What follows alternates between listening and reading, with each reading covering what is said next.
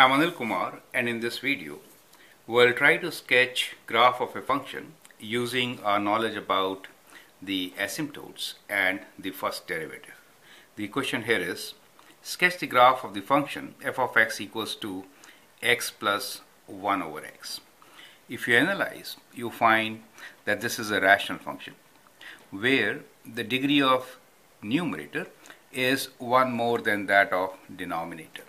You could write this function f of x as, let me rewrite this, it is x plus 1 over x. If you take x common, what do you get? You get x square plus 1.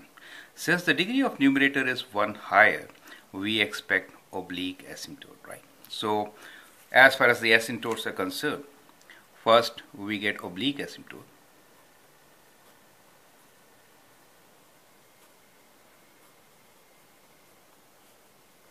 And the equation of oblique asymptote is, when you divide, you get this expression, x plus something, right? So if x is approaching infinity, a large number, in that case, the function approaches x, right? So y equals to x is the equation of the oblique asymptote. Now let us also consider how does the function approach the line y equals to x.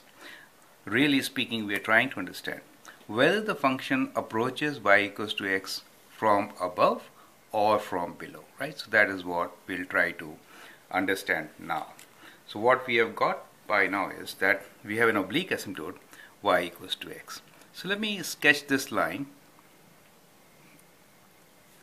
y equals to x.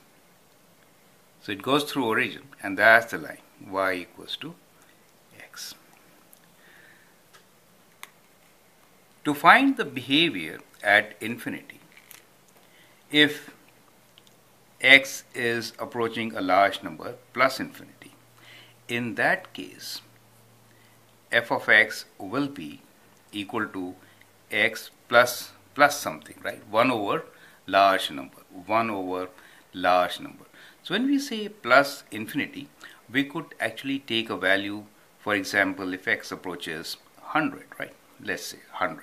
Then be 100 plus a large number, which is, let us say, 1 over 100, right? So it is more than x, you see, plus something, positive, right? Therefore, it is approaching from the top. So we say this is approaching from above when we are approaching plus infinity. On the other hand, if x is approaching, let us say, negative 100, that means negative infinity on this side.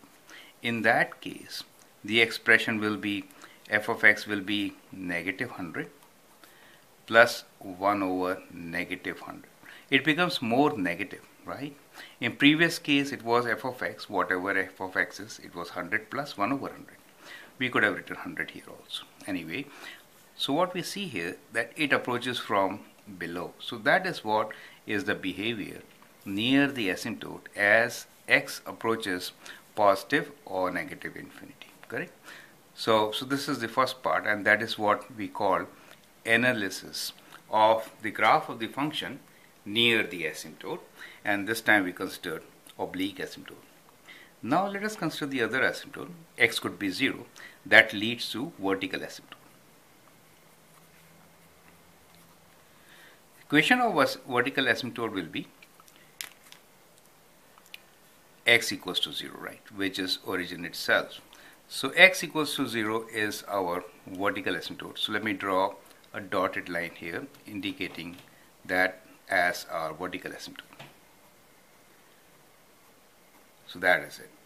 Now let us understand behavior of the graph of the function near vertical asymptote, that is near 0. So we'll again analyze limit of the function as x approaches 0 from negative side, and limit of the function as x approaches 0 from positive side. Negative means left, right? So if I substitute a small value close to 0, let's say 0.01 but negative sign, that would be negative, right? So if I write negative here, both will be negative terms. Since both will be negative, we see that f of x approaches negative infinity, right? 1 over a small number will always be a very large value. Since we are checking for a negative value, it is going to approach towards a negative infinity, right? On the other hand, if I am approaching from the right side, let us say 0.1. If I write 0.1 here, I get 0.1 plus 1 divided by 0.1, which is kind of 10.1, right? So which is positive value.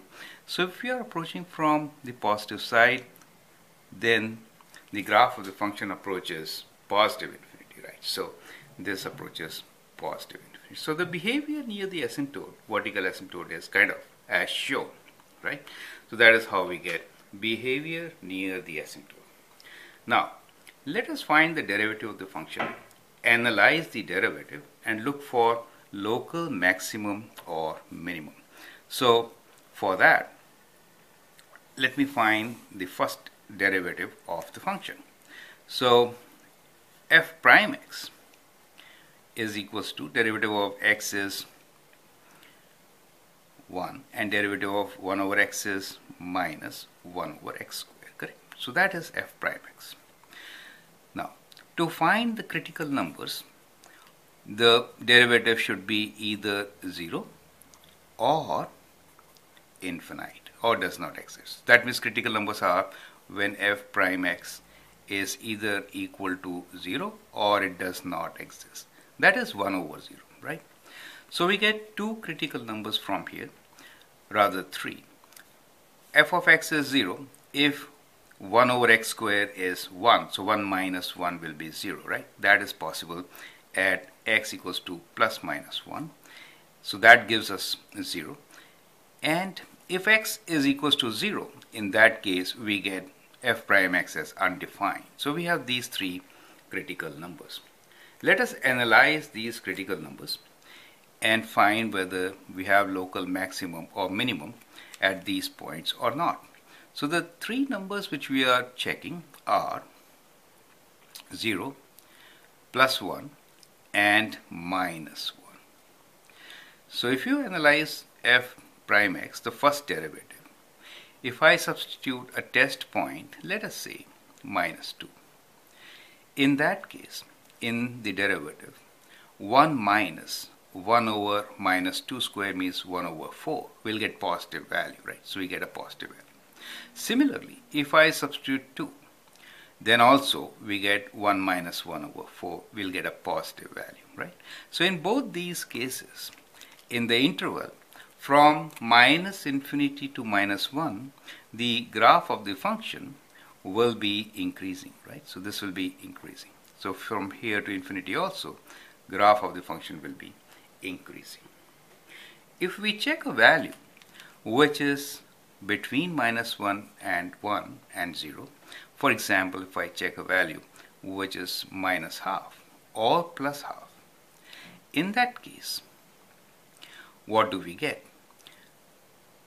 Minus 1 over 2 square means 1 minus 4. We get a negative value.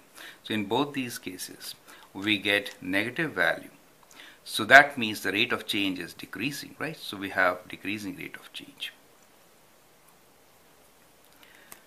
From this rate of change, what we notice is that the local maximum exists at minus 1. So that is maximum, right? So we have local maximum.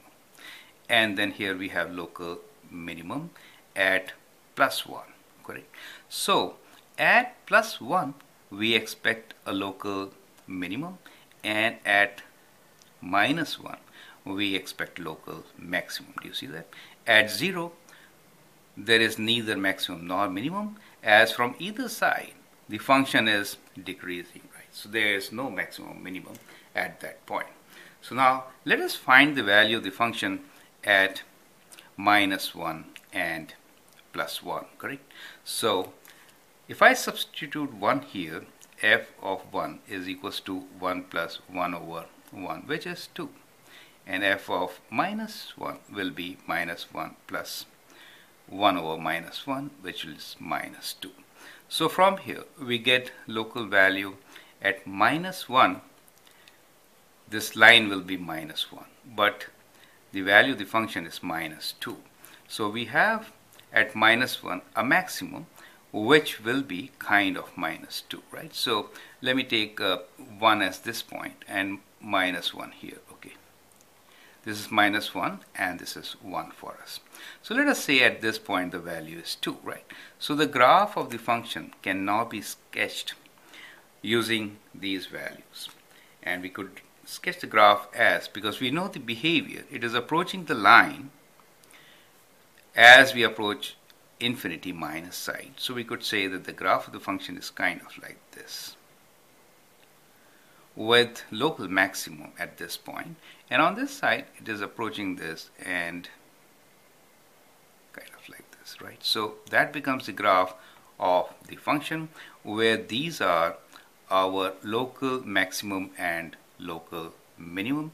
The value of the maximum point is 2, value of minimum point is minus 2, and they happen at plus and minus 1, correct? So that is how we can actually sketch the graph of the function f of x equals to x plus 1 over x. I hope that helps you to understand how we figure out the asymptotes, equation of asymptotes, behavior near the asymptotes, and we can use our knowledge of first derivative to find local maximum or minimum and sketch the graph. I hope that helps. Thank you and all the best.